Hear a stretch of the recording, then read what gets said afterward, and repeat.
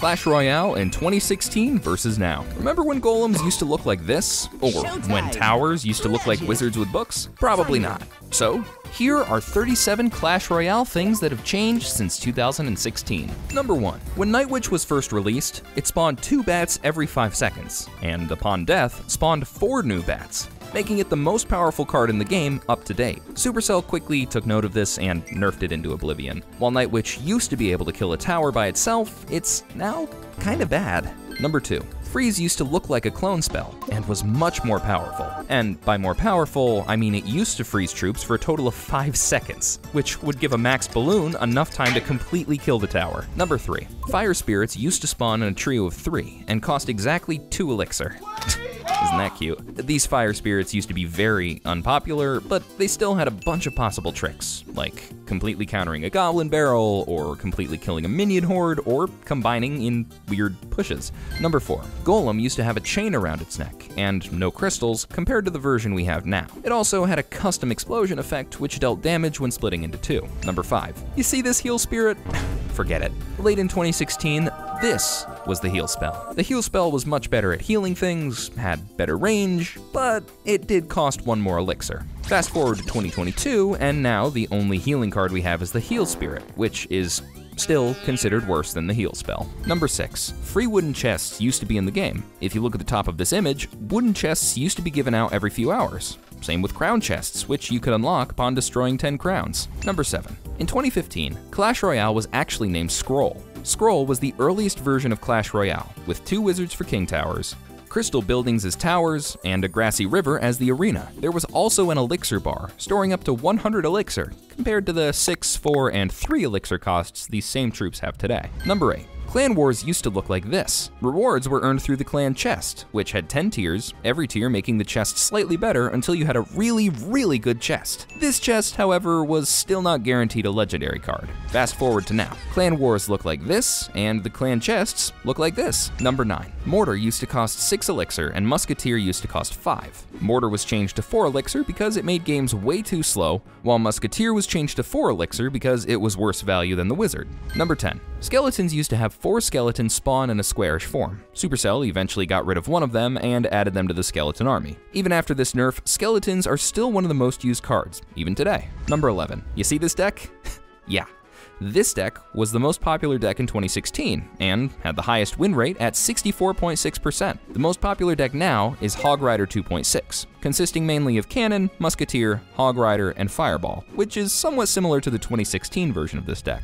Number 12. Legendary cards used to be maxed at level 5, with epics maxed out at level 8, rares at level 11, and commons at level 13. Supercell changed all card levels to max out at 14 due to frustration from new incoming players. Number 13. E-Barb's players used to have dads before they all left shortly after. Speaking of which, E-Barbs used to be a lot more powerful, hitting every 1.5 seconds opposed to the now every 1.7 seconds, which doesn't seem like a huge change, but if you look at this video, it really was. Number 14. King Towers used to be maxed at level 12, until Supercell quickly added level 13, and in 2021, decided to add level 14. Number 15. Miner used to actually deal damage, before the continuous nerfs Supercell eventually decided to deploy, for no reason. There's a joke now that Miner can heal towers, but it seems like every day we're getting a little bit closer to that becoming a reality. Number 16. Many card designs used to look a lot different, many of which had an old school look to them. Clash Royale took all of these old designs and replaced them with new, brighter, and clearer designs. Weirdly, now Clash is starting to replace those with ultra new designs. I don't really know what to think about that. Number 17. Ice Spirit used to freeze troops for 1.5 seconds, compared to the 0.5 seconds it freezes them now. Again, though this may seem like a minimal change, it actually made the Ice Spirit much worse. Number 18. You see this?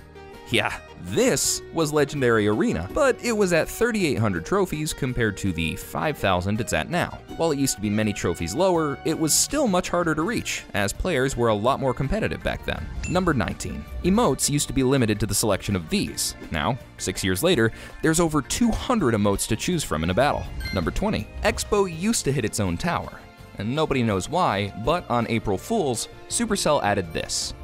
Number 21. If you and your opponent hadn't taken a tower, the game would end in a draw.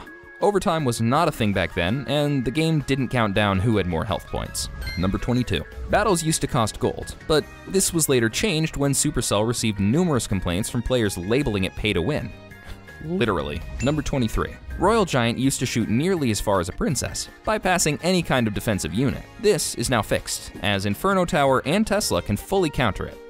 Well, kinda. Number 24. Clash Royale's logo used to look like this, and now it looks like this. While the old one is nostalgic, the new one does look a lot better. Number 25. Valkyrie Prince was one of the most popular combos, but Valkyrie Prince now is never used because of so many things being able to counter them. For example, P.E.K.K.A. counters Valkyrie Prince, Ice Golem skeletons counter Valkyrie Prince, Giant Skeleton counters Valkyrie Prince, and so on and so forth. Number 26. The super magical chest was the most expensive and desired chest until poof, it vanished and was replaced by the legendary King's Chest, which was a huge upgrade. Number 27. Balloon was so bad in 2016 that Supercell had to increase the damage by 105% and the bomb radius by 50% just to make it viable. Number 28. Three Musketeers cost 10 elixir and were eventually buffed so that they'd cost 9 elixir for all three. While as 10 elixir they were bad, the eventual buff to 9 elixir made Three Musketeers extremely popular in decks such as these. A bunch of changes eventually just made them unplayable, and look at the usage right now. Number 29. Expo originally attacked air troops, which made it even more annoying than it is now. Because Expo could attack air troops at launch, it's possible that back then, Expo could have been a legitimate counter to Lava Loon decks, as Expo would have been able to counter air troops from a far distance. Number 30. In 2016, Mir gave troops an extra level for a cost of 1 extra elixir. While Mir was fun to use in casual matches, it never really found its place in meta. Bam! Oh god. Mir became a lot more popular once the 2-level gap was released and brought level 16 cards to the arena. This was again changed like 2 weeks ago, so now Mir only gives 1 extra level.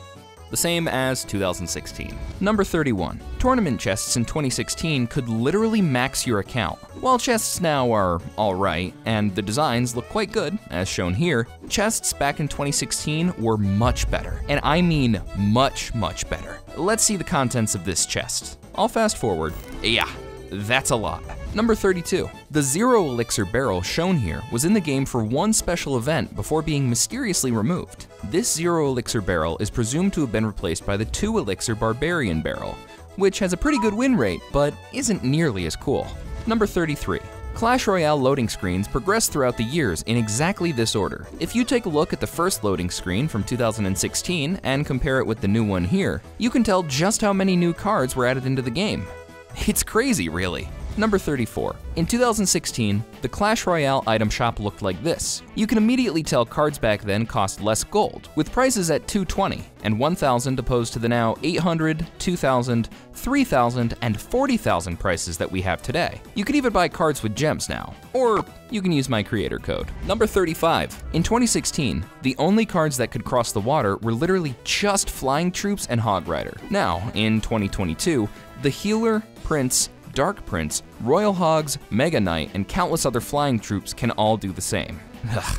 Number 36. The Elixir Collector used to be a pretty good defensive mechanism. People used to actually use it to defend pushes and tank damage. When Supercell nerfed Elixir Collector's health points twice, it became the back of the tower, hope you don't fireball, weakling unit it is now. Number 37. Clash Royale in 2016 used to be extremely popular, and it came out of seemingly nowhere, taking its spot as one of the most popular mobile games in history. In 2022, the game is still decently popular, but definitely nowhere near it once was. Our goal with this channel is to bring back the good memories on Clash Royale and hopefully make really fun content. So, subscribe if you want to see more, and have a great day.